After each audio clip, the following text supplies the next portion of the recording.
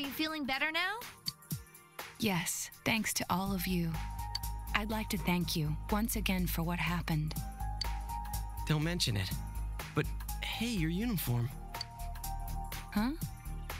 Yes. After contemplating the matter, I went with what I've been wearing thus far.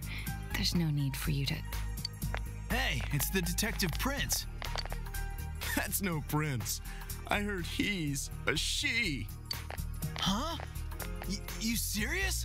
If he's a she, then... oh, crap!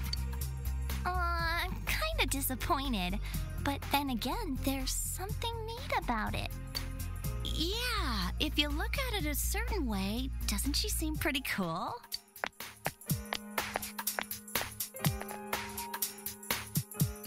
My, rumors spread so quickly. Thank you. But it doesn't bother me at all. There's no need to worry on my behalf. So please, treat me as you did before. That aside, I'd like to discuss the case with you all. We're dealing with a kidnap and murder case perpetrated by someone lurking in this very town. And it isn't over yet. Let's go over the finer points after school.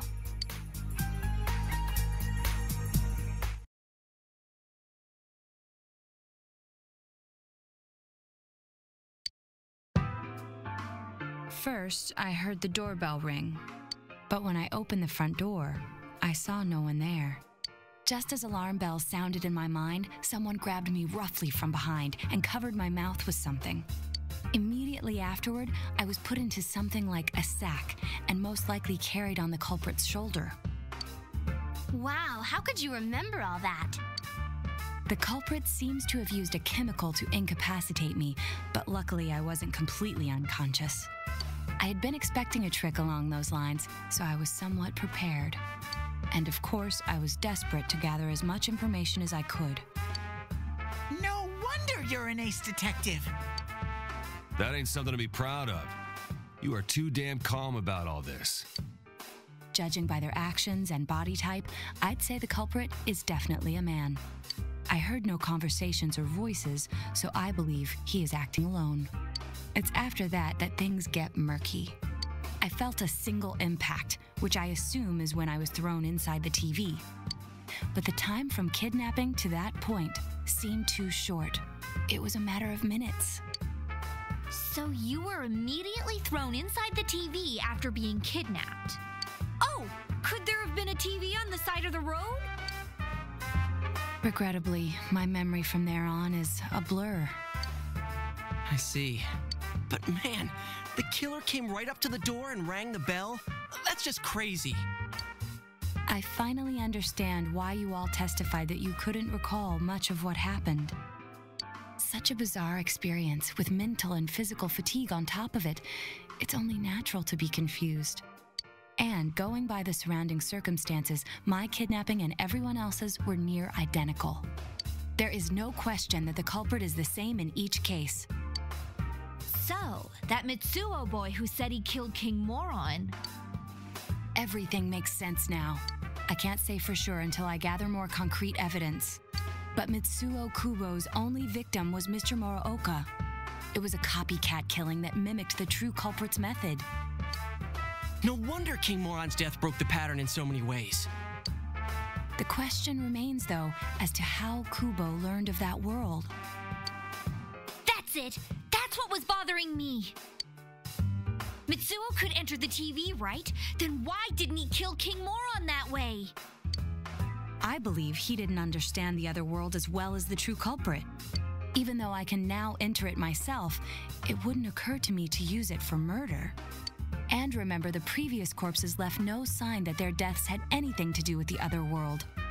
After Kubo became wanted, leaving him with nowhere to run, he probably thought for the first time, what if I put my entire body into the TV?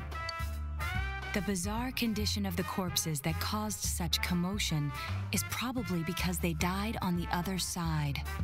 It's a simpler explanation than figuring out why the killer would risk disposing of the bodies in such a way. Which means their inexplicable condition of being hung on a foggy day wasn't due to the culprit making a statement. Much of our speculation could be tested if we could ask Kubo in person.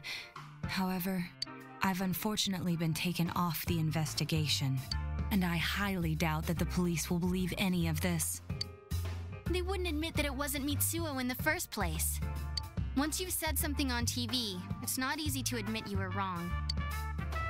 I believe the primary cause of my dismissal was because I raised that possibility to them. The police won't readily concede that they made false charges, all the more so if the accused is a juvenile. In fact, the overwhelming sentiment with the police force is to end this case with his arrest. Even if it's possible there's another killer? Those dickheads. I had a feeling that would be the case. Not that I trusted him in the first place.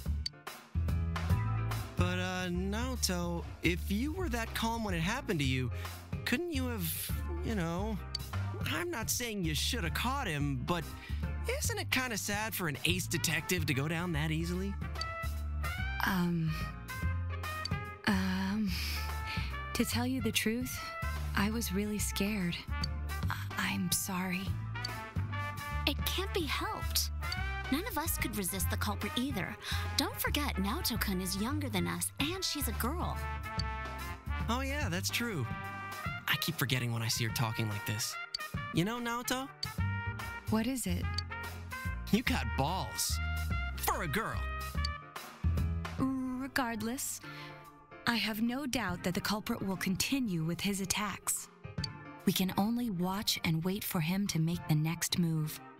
But this is no longer a mere job or someone else's affair. I want to know the truth of why we were targeted. Please allow me to join your effort. Thank you very much. I'll do my best, leader.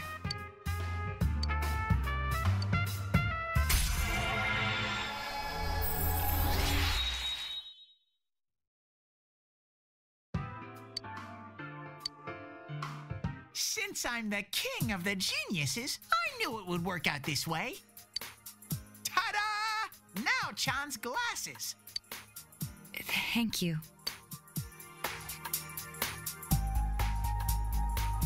They told me about you, Teddy. I can sympathize with your drive to find yourself. If I may help in any way, let me know. Wow, what a nice girl.